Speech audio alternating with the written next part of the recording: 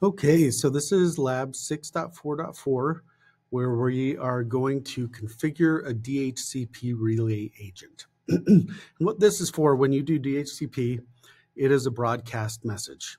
So the only thing that will respond is a DHCP server on your same subnet or your same network or broadcast network, whatever you want to call it. If your DHCP server is on a different network, it will not hear that broadcast message.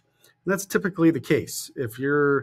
Unless you're in a really small environment, your DHCP server is going to be in a different network. So you need to build what's called a DHCP relay or a DHCP helper, an IP helper that will listen for that broadcast message and then forward it on as a unicast message directly to your DHCP server for it to reply. I typically do that in a layer 3 switch or a router.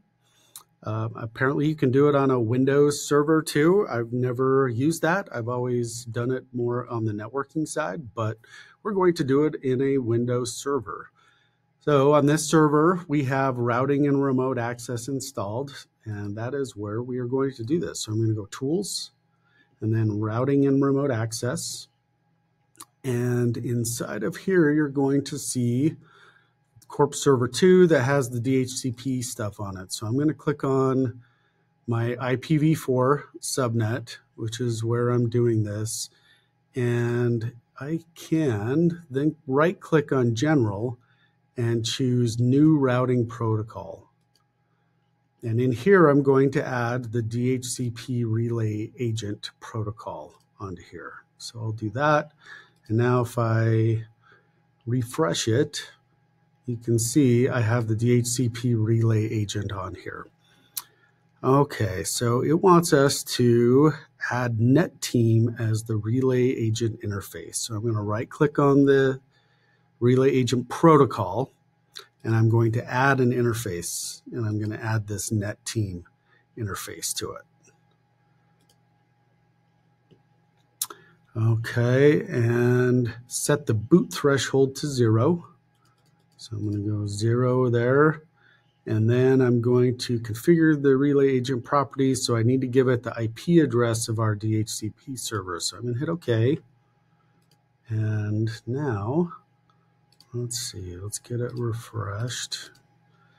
Okay, and if I go to properties, so I right-clicked on it, I'm going to properties, and now I can put in the IP address of where I'm going to send or forward on these broadcast messages. So I'm going to do 192.168.0.14 as my DHCP server. So I'm going to add that in, hit apply, hit OK. Now it wants us to renew the TCP IP information on exec2. So I'm going to go back to, and it's also in building B. So I'm going to go back to floor 1, open up exec2, and going to open up the shell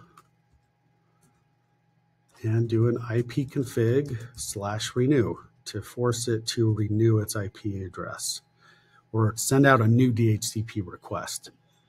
Okay, so we got 192.168.10.51. Let's check and make sure it has a network connection. Oh, it's saying no internet access still.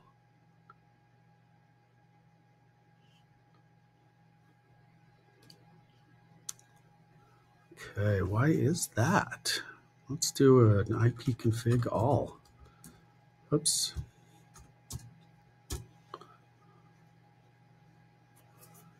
So I got an address. Maybe this thing just isn't updating. Oh, there we go. This wasn't patient enough. Now it says internet access on my network connection. So good to go. Check answers and we should be good. Great.